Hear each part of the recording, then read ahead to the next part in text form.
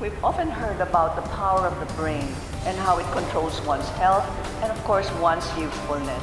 We're here with Dr. Patricio Reyes, a brain expert, if we can call.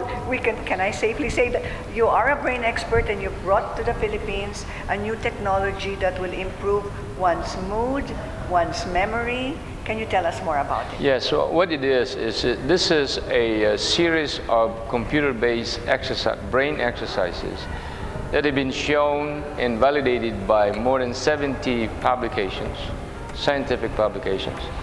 They have been shown to improve brain functions such as memory, comprehension, attention span, speed of processing, balance, coordination, certain skills, and mood. If you master Brain HQ, will it improve your IQ, improve your personality, and also your physical functions, your physical strength? Yeah, our studies have shown most of those. We really have not looked at IQ per se, but the components are significantly improved, like memory. And this is important because we had a study that showed that if a person is 75 years old and you use this technology, your memory improves to when you were 65 years of age. Oh yes. Great. So it improves attention span, concentration, which is very important when you're working in the office, at home, when you're driving, for instance. As a matter of fact, we have evidence that it has reduced in senior citizens rates of accident by 30%.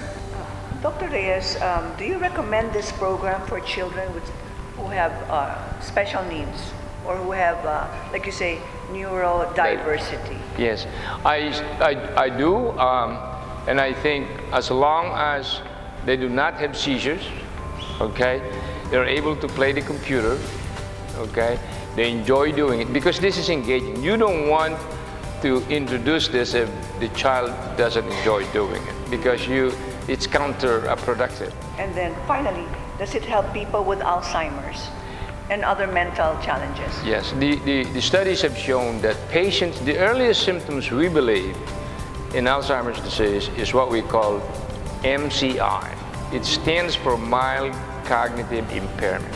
Mild cognitive impairment. Okay, yeah. Which means? Those are patients who come to us and say, Dr. Reyes, I'm forgetting now. I'm no longer the same as before. But they do not have Alzheimer's disease because they're able to drive, can go shopping, but they have selective problems like memory, particularly for recent events.